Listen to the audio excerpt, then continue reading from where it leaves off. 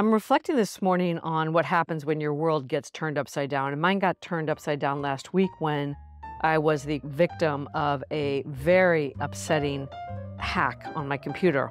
Suffice it to say that I was so alarmed by the whole thing that I called the number and let someone into my computer through software for 30 minutes before I realized that I was being hacked. Anyway, the point as it relates here is that I have been without my laptop for 5 days, and it was extremely disturbing, and my whole world got turned upside down. But I have trained myself to sit back and say, okay, what can I do with this? Like basically making lemonade out of lemons. And I decided when this happened that I was going to spend this past weekend filling myself with inspiration in any form that I could find. I have fallen into this whole podcasting thing. It's completely new for me. It's taking up a lot of my time and energy and thought in a really good way. It's really fun. Yet it's important to balance out the external focus. And this weekend, I was reminded that I'm filling my head up with all of this stuff out there, learning and groups and social media, all of these things that are new to me. It was time to fill my own tank. And when I say fill my own tank, I don't mean sleep and rest. I excel at that. I find as I'm aging that sleep and rest is critically important to how I move in the world. So this all happened on a Thursday night, and I was scheduled to go to a lecture on Friday morning at 8:30. And I started talking myself out of it because of my computer issues. And I went, no, this is exactly what I need to do. And as I walked up the stairs at the Ethical Society of New York to go listen to Maria Papova, she's an author, poet, and essayist. And she has a really famous blog now it's called Marginalia. It used to be called Brain Pickings.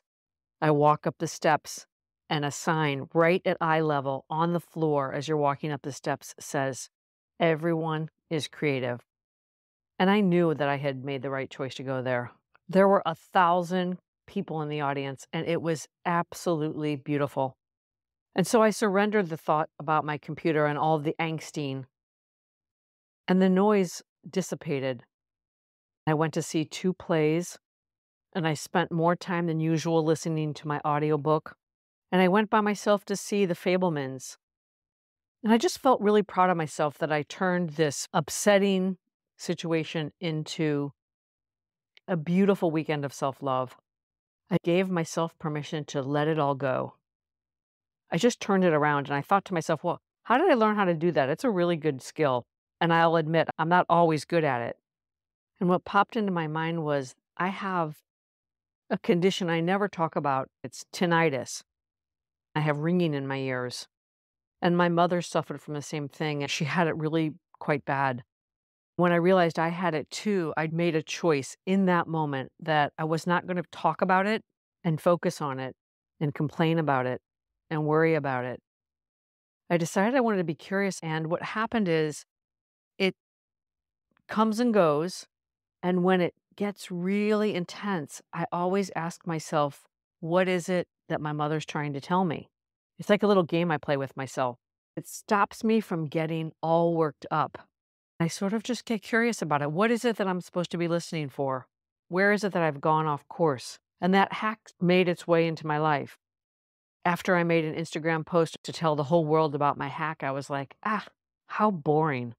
Am I going to let this ruin my whole weekend? And literally from one second to the next, I let it go. And I ended up having the best weekend ever.